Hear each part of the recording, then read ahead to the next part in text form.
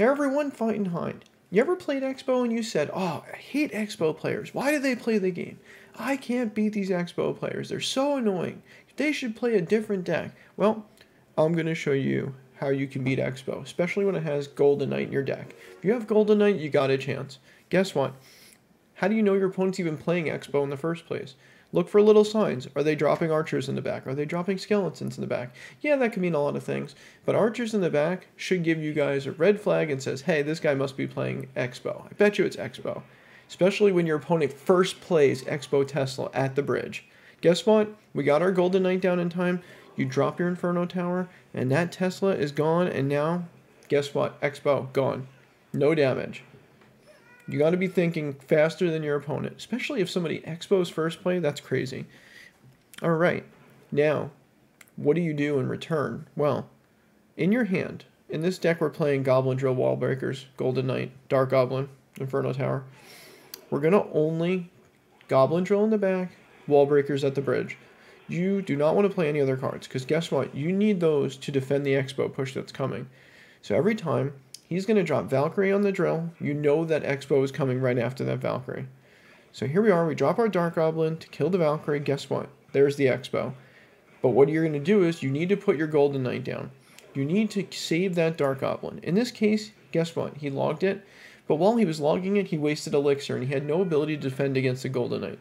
He gets a hit or two, a little bit of chip damage, so what? Don't worry about it. Keep cycling your drill and your Wall Breakers. Force him to play Elixir.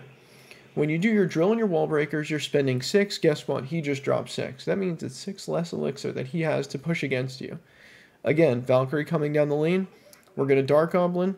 In this case, he had to log because he didn't have it, because he logged the drill. Guess what, though? He fireballed. Now he used even more Elixir. You got a positive trade. Now you have one up on him. Here, I dropped my Golden Knight to take out the Valkyrie. It's fine. He fireballed the Dark Goblin. We put the Golden Knight down. Don't waste your ability and spend it like the Elixir. You don't have it. Now, get ready, because the Expo is probably coming. He's going to cycle archers. Anytime they cycle archers in the back, be prepared. Expo's coming. In this case, I beat him to it, and I cycled Drill just to force him to play something.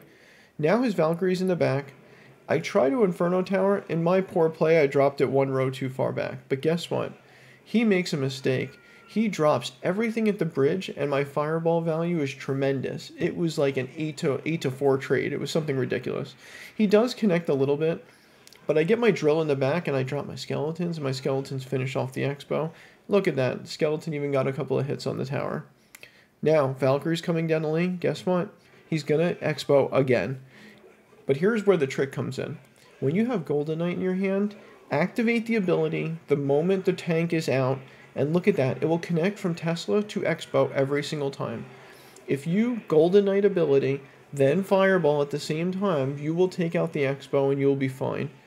And if you look at what happens here, he doesn't even bother to play anymore. As soon as I defend this last push, he's like, okay, this isn't happening. I'm not going to win this. And he gives up. Look at that. I fireballed, cleaned everything up. I activate the ability like I said. It finishes off the Expo. Guess what? He's out of there. He's like, I've had enough. There's no way I'm winning this. I'm calling it a day. And guess what? We won. That's how you beat Expo. Don't waste your tanks. Don't waste your Dark Goblin. Just drill Wall Breakers and then just wait for the Expo to come. Hope you guys enjoy it. Keep fighting those Expo players, guys.